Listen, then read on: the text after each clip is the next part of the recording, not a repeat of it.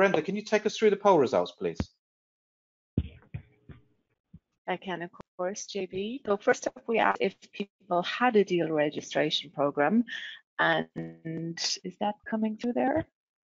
It is indeed, yep. Yep. So a whopping 86% of attendees have a deal registration, and another 8%, while they don't have it at the moment, they are planning to introduce one shortly. And for the 6% who don't, hopefully this webinar has convinced you to set one up for your partners. So we'll just pop to the next one here now.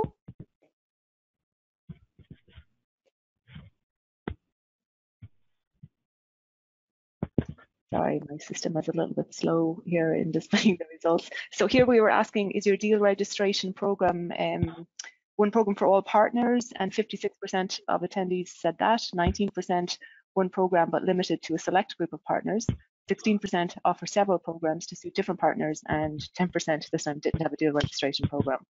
So any kind of comments on that from the panel?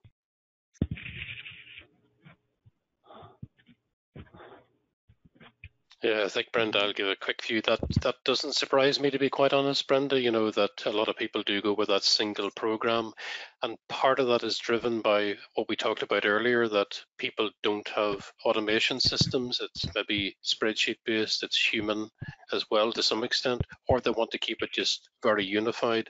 But those are pretty reflective of what I would see in the market. Okay, thanks, John.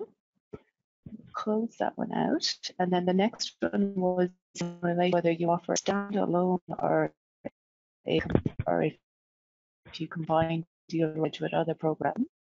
So here you can see 39% are standalone, 29% combine deal reg with an incentive program, 21% combine it with a number of other programs, and 11% don't have a deal registration program. So was that kind of what you were thinking it would be, John? Yeah, not surprised by that at all. Like we even heard from this panel, you know, as well, that incentives are in there. There's other types of programs, Brenda. We would certainly see that more and more, particularly SPIF programs tied into deal reg. Okay, great. And then the final poll was just in relation to KPIs. So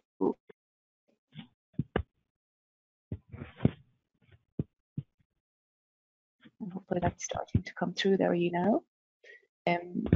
So 29% measure it on the number of deal registrations submitted, 25% measure it on the revenue value of closed deal reg, 20% this time don't have a deal reg program, 17% measure it on net new logos, and 9% on the number of closed won deal registrations per quarter or per year.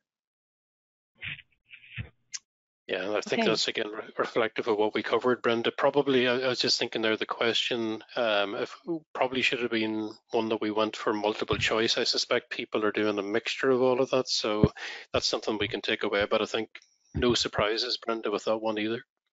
Okay, thanks, John.